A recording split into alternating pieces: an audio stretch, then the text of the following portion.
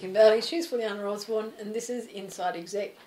Today we're going to explore how you manage a team when you are perhaps a new manager to the team, and they're all very highly qualified team members, all fabulous at the specific tasks that you need them to do, but all they're really interested in doing is the high profile, interesting work, and that the boring day-to-day mundane activities are just not worthy of their time. And as Fulyana said just before we went on air, I didn't go to university for 4 years to learn how to photocopy. So how do you manage that style of person? And I think that perhaps we have all had those people in our teams over the years. Tell us. Well, it's obviously something that because they're new, because they're excited, because they feel very comfortable being successful at their degree and being selected by their chosen organisation to work there, they're feeling important and they really think about somebody else. It's better use of money that they keep working on the high profile and the important projects rather than do the menial tasks. The key is, the people who've been working for a long time would know that actually it's never like that. It's always that every job you do, no matter at what level you are, you have parts of the job that are not glamorous, that they are not key. And no, you don't have an army of people to do the photocopying for you, to do proofreading, whatever it is. So at the end of the day, I think it is the manager's responsibility to guide them there without judgment and without criticism, but to show them that, firstly, the best thing is to do it by example.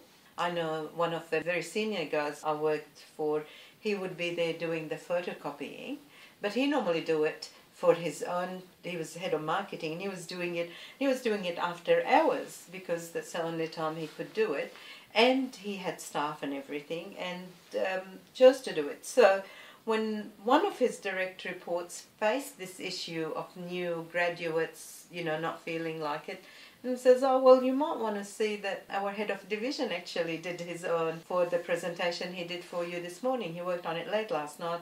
It had to be ready for it this morning. And he did the packs. And they nearly died because they thought, no, he's doing it. That's not best use of his time. And so she asked him to talk to the team about why did he do that? Why didn't he give it to his PA or to a junior person? And the answer, and I remember it very clearly, saying, you just do your common sense, whatever is right at the time, and you do a complete job. I could have contacted or asked my PA to be here at 7 so I can have the packs ready by 8. But what's the point in that? I kept it to the last minute. I kept it to the last minute for a reason, because I needed information that couldn't be done beforehand. So what you do is use common sense, and what you've got to focus on is the product and the outcome, not the fact that I spent 10 minutes doing photocopying and somebody else didn't. I think it's perhaps for me a little bit more basic than that. I think it's about being responsible, individually responsible for your activities. And I think thrown into that in this situation is expectation. These people coming into an organisation and into your team, what is the expectation they have of the work that they're going to do?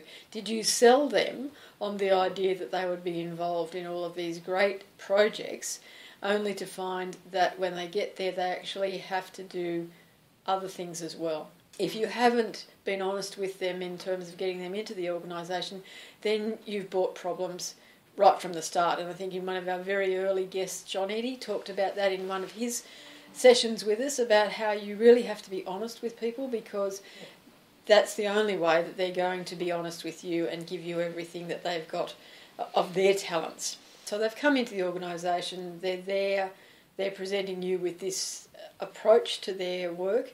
I think it is then up to us as the organisation to start to talk about individual responsibility, and that everyone is individually responsible for doing the best job they possibly can for the organisation. And that means everything that is related to their job. And I think back to a very long time ago when I went into a restaurant and I had a person waiting on the table who was probably the most outstanding host in a restaurant that I have ever been to. He was so proud of what he was doing and so in the moment of what he was doing that there was nothing that was too much trouble. He presented himself in a way that was the best possible way because it made him feel better to be totally committed to the job he was doing. And so the outcome was that he did the best job he possibly could, and that was good for everyone. It was good for him, but it was really good for us. And we talked to him afterwards because it was so outstanding, and we were interested in why we felt it was so outstanding, because you don't get that. People generally in weight positions would feel that the job, that they're treading water, they're marking time until they go on to something in their eyes better than what they're doing. Any job you do, regardless of when you're doing it and what you're doing, you do to the best of your ability because it's the job you're doing at that time. And you don't know that the interaction that you have with anyone else in that position, regardless, is the only time that they will have that interaction with you or that interaction with your organisation. So you really need to make sure that every instance is the best possible instance it can be. And so it comes back to being responsible for yourself and for the actions that you take in any situation. So in a work situation, I think that we have to be encouraging people to be that kind of responsible individual that does everything that is possibly required of the job to get the outcome for the organisation. Well, that to me in an office situation will translate to the team leader, manager of that group. It's their job to be that mentor, to show them that they're fully accountable and how important one aspect of the work is. No matter how menial it is, it's part of it. One thing that some new managers do to start off with, thinking, oh, I don't want to lose them. If I give them these menial tasks, they'll go somewhere else and I just train them, etc., etc. And they start doing it themselves. So they do the boring bits and so on and so forth. And the answer to that is, well, that's a big mistake because they will leave anyway and they think they can do the job better than you then. But at the end of the day, I think it's giving them all of it, not just one part. Yes, give them the exciting project, but from start to finish. And what comes with that is research. What comes from that is rework. What comes from that is excitement. What comes from that is photocopying. So all of it. I think too that it comes to knowing what the rest of the team does and what the rest of the team are responsible for. And that if you don't have that understanding of all of the jobs that make up the team, then you could sit there and assume that it was somebody's job to do the photocopying, to do the collating, to get this research or to prepare this presentation, and that all my job is at the end of the day is to make the presentation, because it hasn't been explained to me what everyone else's tasks are and how they interrelate. And I think that laying that out for the team, whether you're the new supervisor or whether you've got new people in the team, is important so that everyone has the map to follow. We all need a roadmap, regardless of what we're doing. And if you haven't got that, then you do just drive around in circles. And another approach is to say to the intelligent young people as well, is to say to them, look, really, if you had your own, if this was your own company and you were running it, would you have 2-3 people just booking conference rooms, doing the photocopying, etc.? Would that make sense? Would that be a way you would run your business? Would you find people that will just do that and will stay with you? So again, treat them as you should, with respect, and as like if they were the CEO of their own company, how would they act? Appeal to their business thinking, appeal to not just their ego. For their ego, help them with that as well, so that they can meet other people and shine and give them credit. But don't shy away from making them do all of it. Of course, you could always take a totally different approach. You could come at it from a totally different angle. And you could be very concerned about their social well-being and say, really, do they understand that the best of office romances start around the photocopier?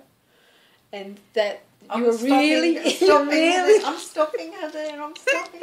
You're really only thinking of their best interests and letting them be exposed to the social side of the organisation so that they don't have to worry about missing out on being on Facebook. I just think it's a social responsibility. I think I'll just modify that by saying... Now, she didn't meet her husband at the photocopier. No, I'll just modify that by saying it will be good to get to know other people in different areas and do the networking. Yeah. And learn of what other people do in other areas. The romance is not on my agenda. But actually, on a more serious note, I do think that there is an opportunity for us to encourage the social side of the work activity, and that's part of team building activity as well.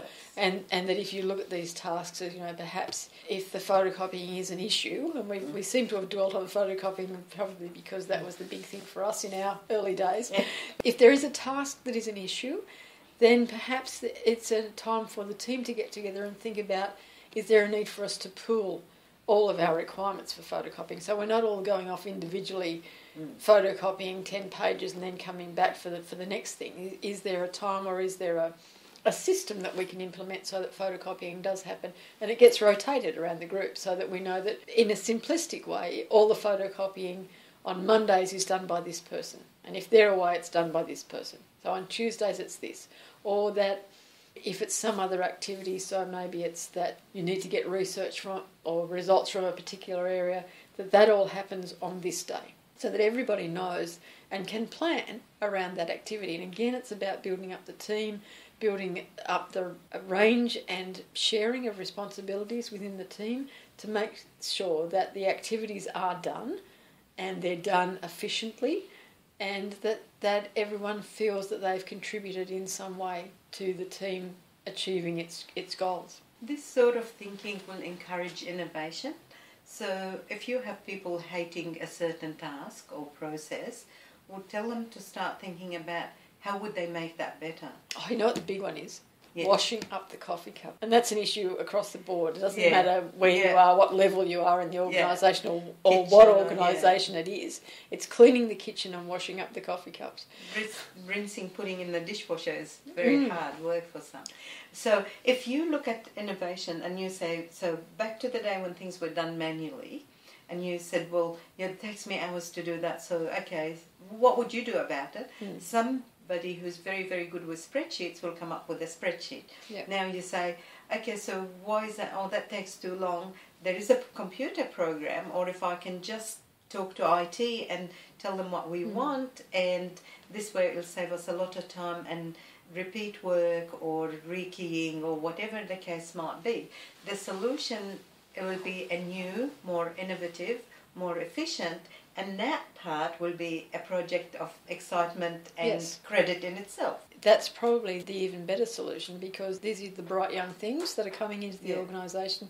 They may well know about software, and sometimes free software, or things that you've already got in your system that you're not utilising because you haven't had to use them in the past.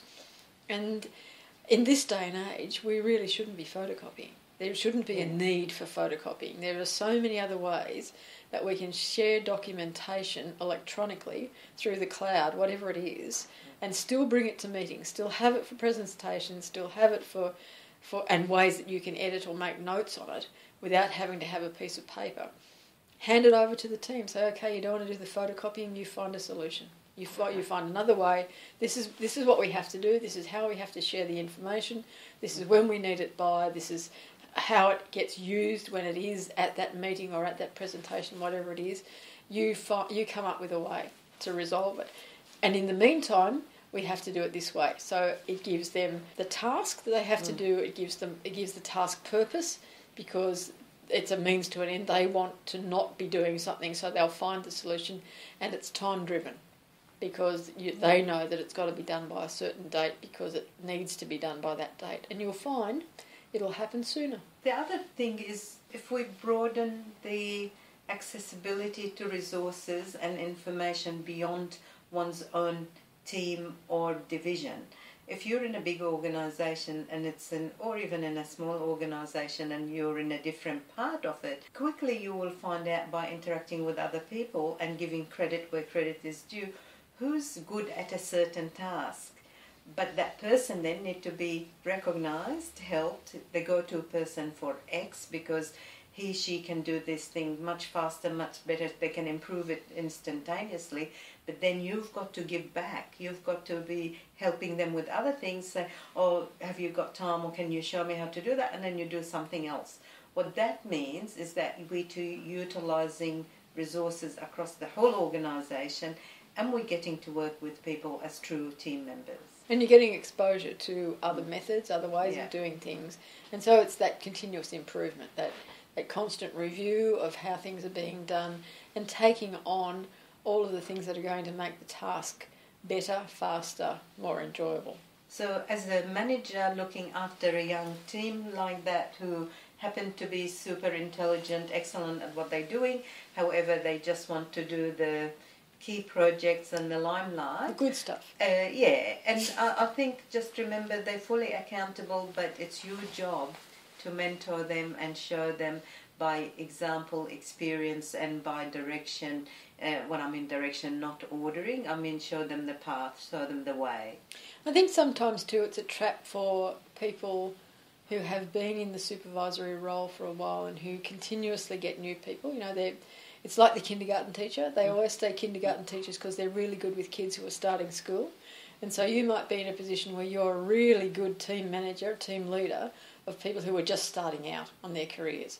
And sometimes you can get tired of always having to go over this message again and again. But I think rather than get tired of it, what you should be recognising and celebrating for yourself is that you are the best person. The organisation sees you as the best person to introduce a new generation of people into the workforce, because you do it well enough for the organisation that they trust you to continually do it for the organisation. And so that then becomes your responsibility to make every group the best group that you've put through from the start of their careers. And they will come back and thank you. And they will remember that when they started out, they had this person who showed them what to do. I worked with a florist for a long time who always talked about the very first job she had when she was training to be a florist. And this was 40 years later, she was still talking about it was the best thing to learn. She had to clean out the fridges at the florist shop with a toothbrush, bleach and a toothbrush. And we laugh at that and we think how funny that would be. But that stayed with her. She was horrified that she had to do it. But the bottom line was that florist shop was the most highly regarded florist in Sydney, I will say, at the time, because everyone knew that the flowers that came from that shop were the freshest, stayed the freshest. They didn't go rotten and mouldy in the water when you got them. That came back to the fact that those fridges were cleaned out every day so meticulously. And she understood that that was the case a few years later, and she remembered that was, and said that was the best training she ever had on how to have her product at its optimum for her clientele. What I'm about to say might sound a bit harsh, but if you're at a stage where you've done this, looking after new people to the organisation, and stopped feeling the benefit of what Kim just said, I'm sorry, but I think it's time for you to look for something else, because it's not fair to you, it's not fair to them. But if you're in it, do it the way that you always, like in the past, like you've done it in the past, and you got the joy out of it as well as others had the benefit. Yeah, and if you are in that situation, you look at it honestly and you say, no, I can't do this anymore, it's still a time for celebration. You should always celebrate activities where you find that you can't do them anymore, because you've made that decision. You haven't just lingered on and just gradually degraded and gone downhill. You've actually taken control, taken the step to say, no, I'm not going to do this anymore. Thank you for that opportunity, and I now move on to the next thing, something else that's going to give me a challenge. And be happy about the fact that you have made a decision that you can't give that activity its best anymore, your best anymore. You know what I meant. Yeah. I think we have covered that topic for you today quite well. I'm Kim Bailey, she's Fulyana Osborne, and this is Inside Exec.